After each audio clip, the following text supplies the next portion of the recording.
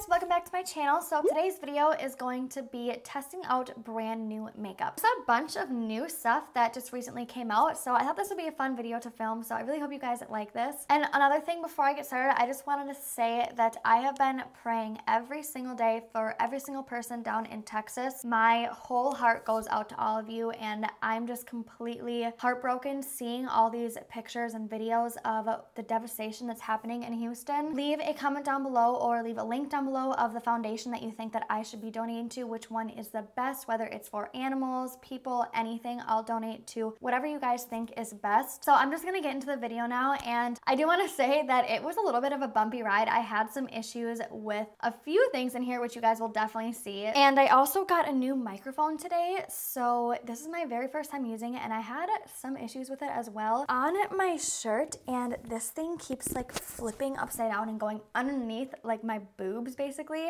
So anyways, if you guys want to see my first impressions and little reviews on all these brand new products, then just keep on watching. Okay, so the first thing I'm going to be testing out today is the brand new Touch in Sol No Poreblem Primer. This is supposed to be smoothing and pore covering and a top secret for perfect makeup. It feels really like slippery and silky. It definitely made the pores on the apples of my cheeks look a little bit smaller. Now I don't know how this is gonna hold up with my oily skin. I have pretty oily skin in my T-zone, and then my cheeks tend to get a little bit drier. So I usually like to use a mattifying primer in my T-zone just because I do get pretty oily. So I'm not sure how this is gonna hold up, but I will definitely update you guys on that and see how it holds up with my oily skin. Now the foundation I'm using is the brand new Milk Makeup Blur Liquid Foundation. This is a matte foundation. I don't have the box for it anymore, so I'm gonna look up on their website what the claims for it were. Let me check.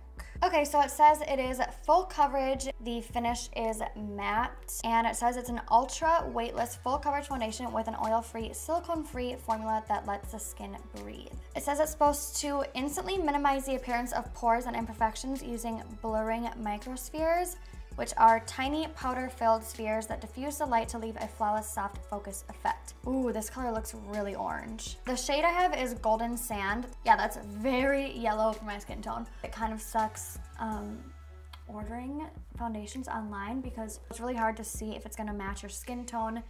This is very yellow. I mean, it kind of matches my body. Well, it's definitely full coverage. I mean, you guys can see it covered up all of my redness. Okay, well, major fail on the shade that I picked. It definitely does not have a matte finish.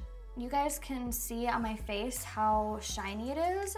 I don't know if that's the primer that's making it do that, because the primer didn't make my skin look matte at all. But yeah, definitely does not have a matte finish. Okay, now I'm gonna move on and do some cream contouring, but I think I'm only gonna do half of my face with cream contour, just because I also have the KKW Beauty Powder Contour Kit.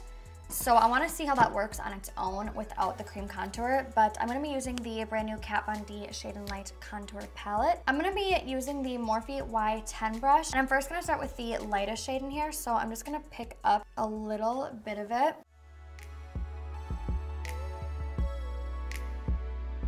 It's super, super easy to blend. Okay, I really like that. I just used the lightest shade in the kit, and I don't think I want to go any darker. But yeah, I definitely like this shade. I love how easy it is to blend out. I'm going to go in with a little bit of this middle shade just to see the color difference.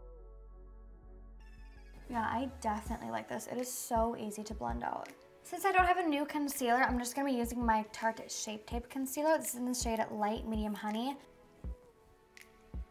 Now to set my concealer, and I think I might set my whole face with this. This is the Urban Decay Velvetizer Mix in Medium. This is a matte translucent powder basically, so you can mix this into your foundation. Let's say you have like a dewy foundation that you love, but sometimes you just want to be matte. You can mix this powder into your foundation and it will make it matte. So I'm gonna just dip my beauty blender into the powder. This is how I always set my under eyes. I'll press it in underneath my eyes.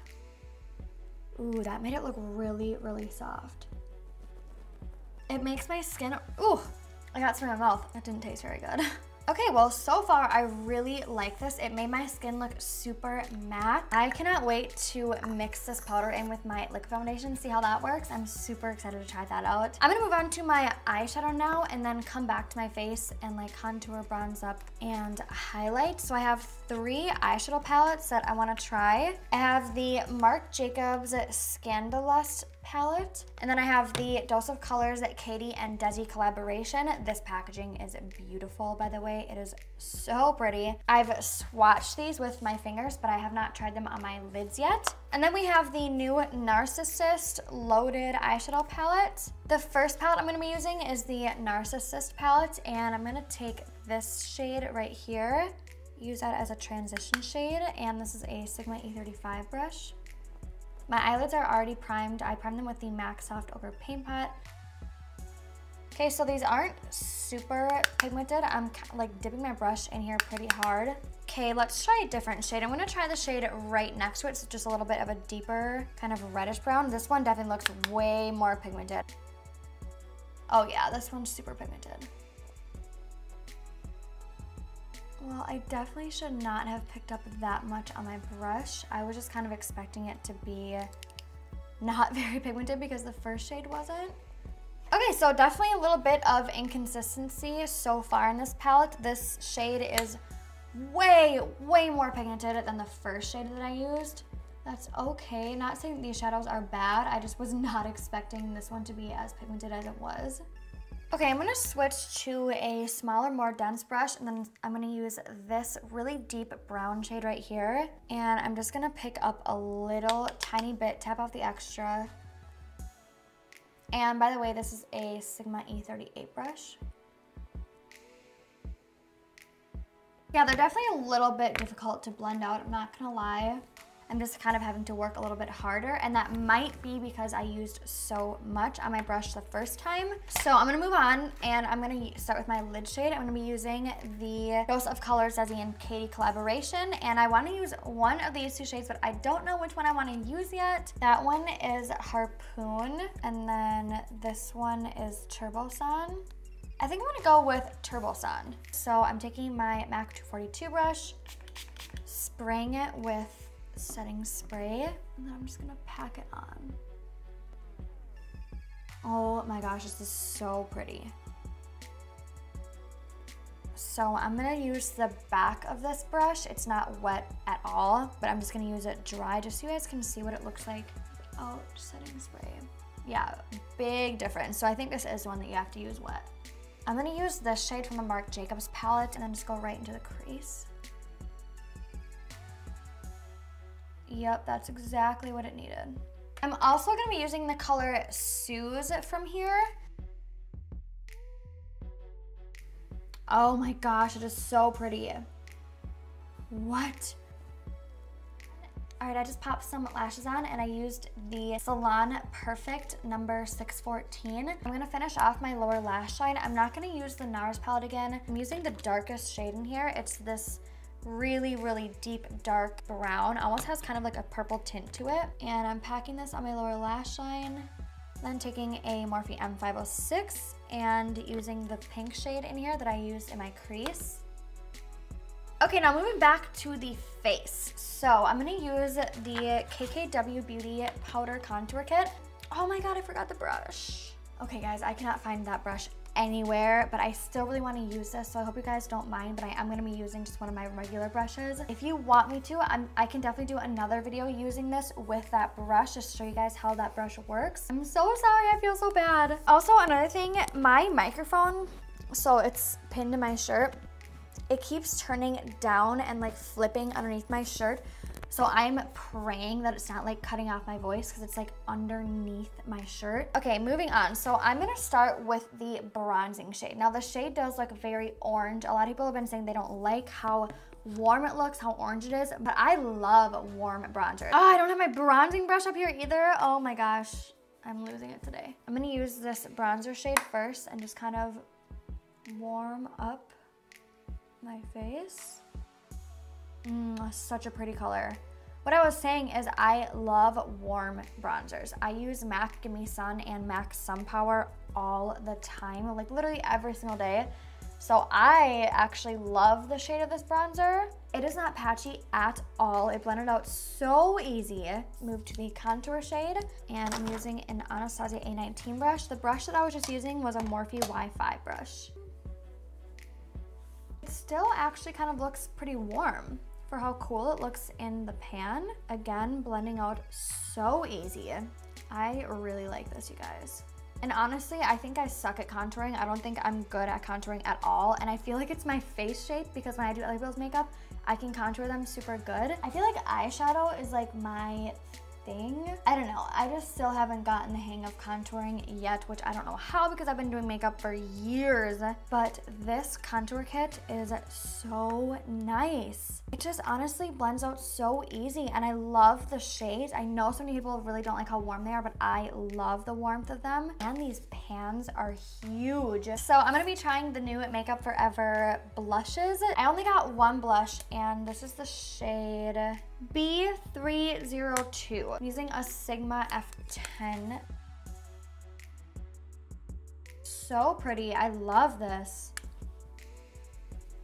I'm gonna use the Huda Beauty, or Huda Beauty, I hope I'm saying that right, Summer Highlight Palette. This is limited edition, but I swatched these ones, and I'm gonna use, this is a cream and the rest are powders. I'm using my Beauty Blender to pick it up. Super yellow, but it's really pretty actually. It looks like it would be more like neon. It looks more neon in the pan.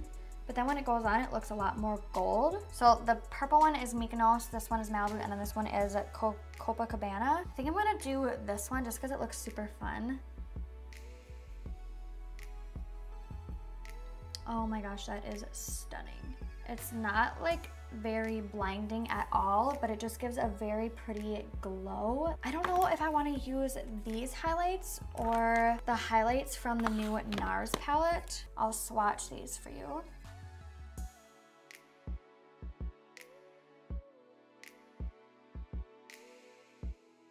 I really like this one, the darkest one, and the lightest one. Okay, what I'm gonna do is use the lightest shade on my brow bone.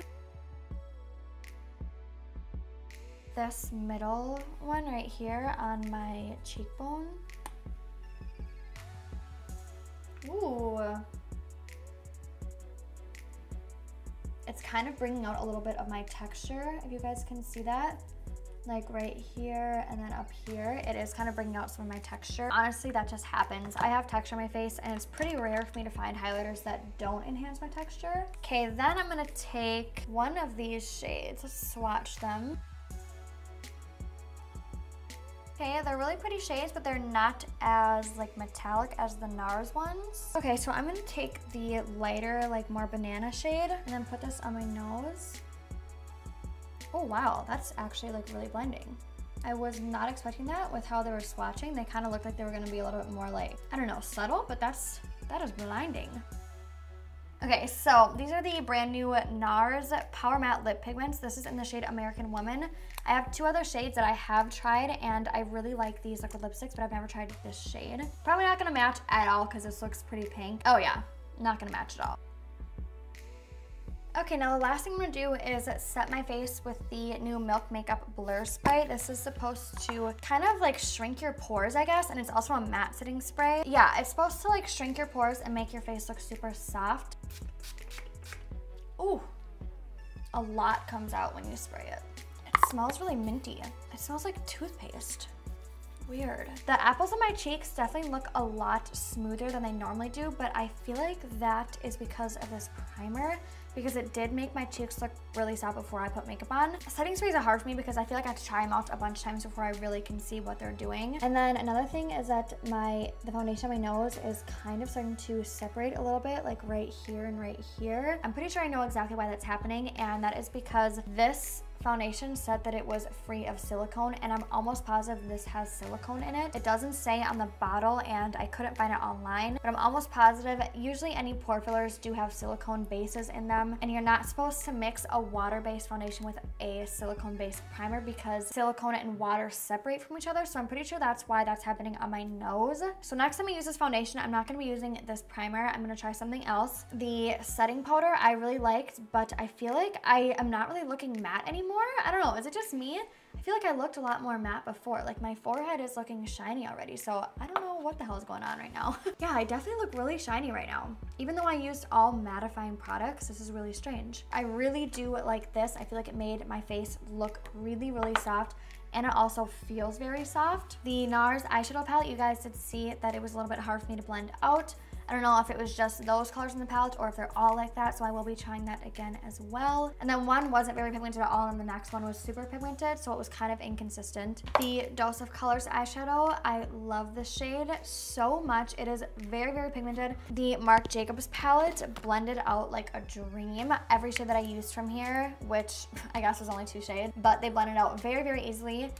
This one in my crease was so smooth and went on just like perfectly and blended out very smoothly. I love the Makeup Forever blush. Love the KKW contour kit. I feel like the shades were very pretty. I really like the Kat Von D Shade and Light Cream Contour Kit. They blended out really easy as well. The Huda Beauty highlight palette was not as blinding as I expected it to be, but it was still really pretty. I was kind of expecting it to be like super bam in your face highlight, but it really wasn't on me, which isn't a big deal because sometimes I do like more of a natural highlight, even though these are not natural colors. What else? Am I missing something? The liquid lipsticks, I love this formula. I've already used them before, so this wasn't like my first time using the formula, but the color is pretty. I just don't know if I would wear it again with this eye makeup. But yeah, so that was my little review on everything. I really hope you guys like this video. I love doing these videos. I think they're really fun to do and watch, so I hope you guys do too. So thank you guys so much for watching, and I will see you guys in my next video. Bye guys.